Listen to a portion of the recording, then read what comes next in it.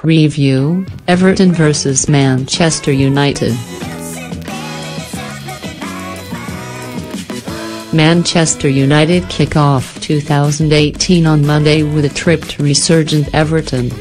When the two sides met back in September, Jose Mourinho's men dominated the listless visitors and ran out easy 4-0 winners.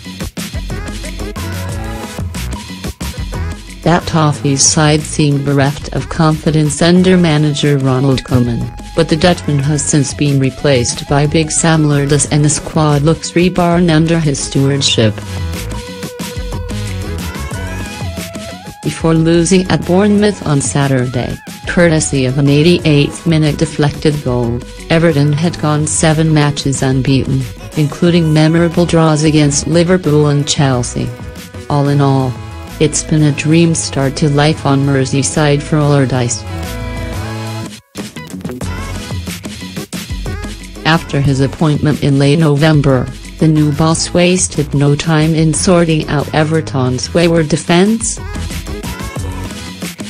The club coughed up big fees last summer on centre-back Michael Keane and goalkeeper Jordan Pickford, but only kept one clean sheet under Koeman and interim manager David Unsworth. Under Big Sam, that number has swelled to 5, leaving the manager justifiably proud.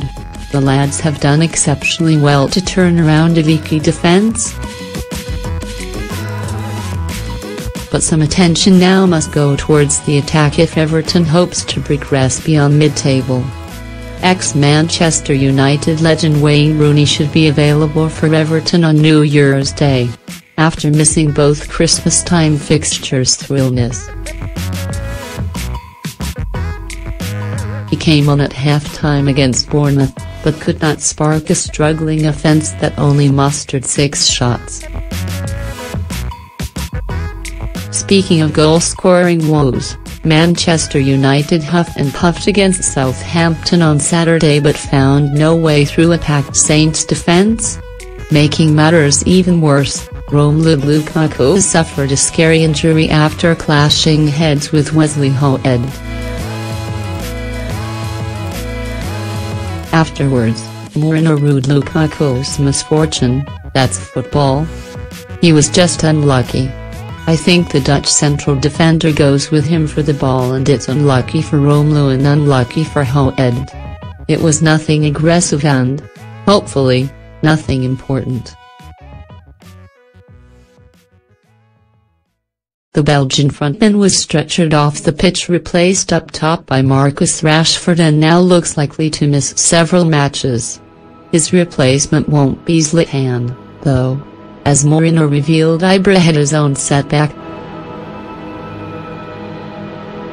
Zlatan is 1 month out, the manager explained.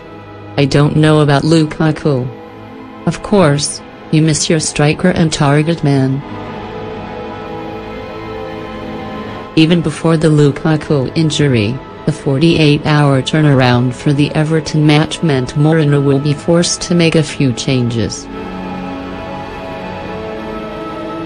Matteo Darmian has returned to training and could be an option to spell either Ashley Young or Luke Shaw at fullback.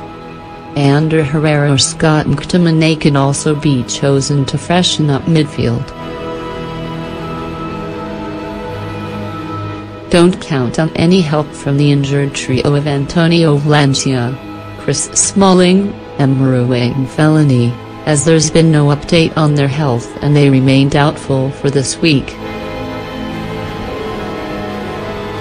With so many injuries, quite a few of Saturday's players will be asked to shoulder another 90 minutes on New Year's. More than personnel changes, though, Manchester United just needs to be sharper against Everton than they were at the weekend. Numerous opportunities were squandered by mishit passes and air-mailed crosses, with Henrik Mkhitaryan an especially guilty party. And when United players did get a shot off, it too often flew off target, 3 shots on goal in 15 attempts. Chelsea's emphatic win over Stoke City on Saturday, coupled with United's disappointing draw, takes the Blues into second in the Premier League table. Perhaps that will be the wake-up call that this club desperately needs. But United would do well to forget how easily they cut Everton in their first meeting this season, for this will be a very different opponent.